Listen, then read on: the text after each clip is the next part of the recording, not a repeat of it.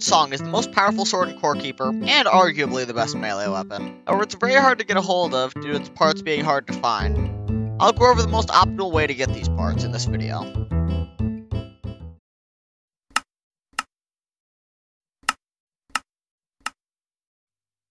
The Rune Song requires 3 main components: the broken handle, the Clear Gemstone, and the chipped blade.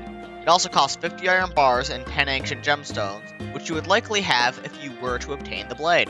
It is crafted using the rune parchment, which can be purchased from the Caveling merchant for 2,000 ancient coins. The Rune Song is then crafted by using the rune parchment with all of the other required items inside of your inventory. Nice. The broken handle is arguably the easiest of the unique items to get a hold of, with 4 separate methods. The large maze can be found in the Forgotten Ruins, though not guaranteed.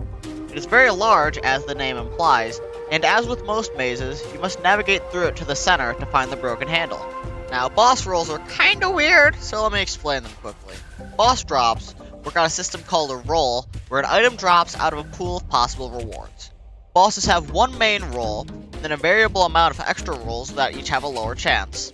The number of boss rolls is increased by 1.5 times on hard mode, so a boss could have a primary roll chance of 50% for an item, and then 5 to 6 extra rolls of 9% chance on that exact same item.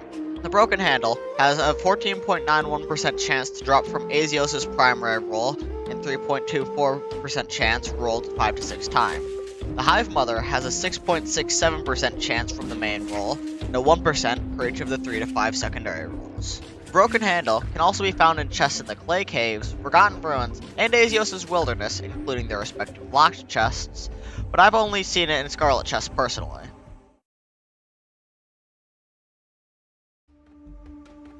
The Clear Gemstone is obtained from medium mazes in Azios' Wilderness and the Forgotten Ruins. The medium maze is generated once per world, and it is not generated upon world creation. Time for another lesson, this time in chunk and scene generation. Every structure or unique area is called a scene. Basically, anything that doesn't look like a random clump of generation is probably a scene, regardless of importance. Most scenes are generated upon chunk creation rather than world creation. There can be one scene per 64 by 64 chunk of a world. Chunks are generated around the player. Something around 200 by 200 is likely, but I have no concrete idea. According to some active users on the official Core Keeper Discord server and the wikis, chunks can be generated upon world creation near points of interest, such as boss ruins, but I've also heard the opposite. Scenes also theoretically have a higher chance to spawn near the center of chunks, but are not guaranteed to. TLDR, chunks are generated around you, one scene or structure per chunk. Medium maze is around 32 by 32 tiles large, meaning that it is optimal to mine in straight lines around 32 tiles apart, ideally with one in the center of a chunk. This can be measured with the map tool, link in description, by mining on every half of a chunk. Show mob grid on the map tool displays every quarter of a chunk, so keep that in mind when measuring. You should optimally mine every 32 tiles on chunk borders and centers, ignoring chunks that already have a scene in them. It's ideal to explore the Forgotten Ruins for it first, as it's easier to mine through.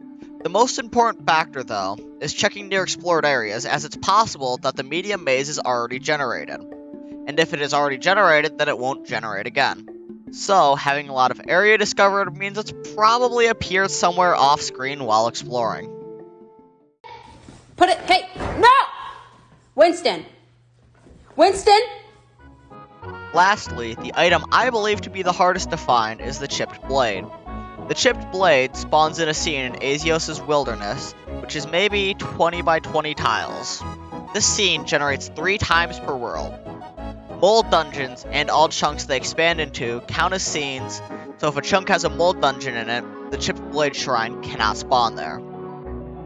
Once the shrine is found, you enter it by holding a glow tulip near the door and claim your blade. Like the Clear Gemstone, you should avoid chunks that already have scenes in them and try to explore chunks near what's already loaded in, because they are limited to 3 per world.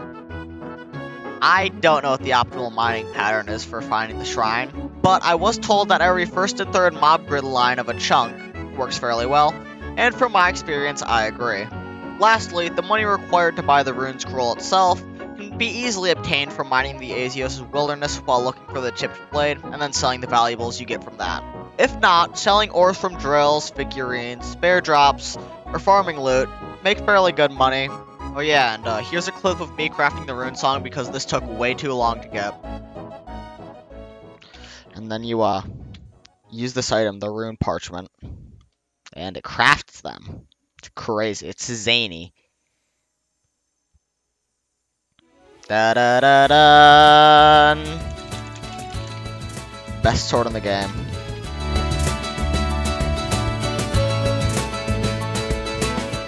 Thanks for watching. I make videos. Subscribe or something. I don't know. This took a while.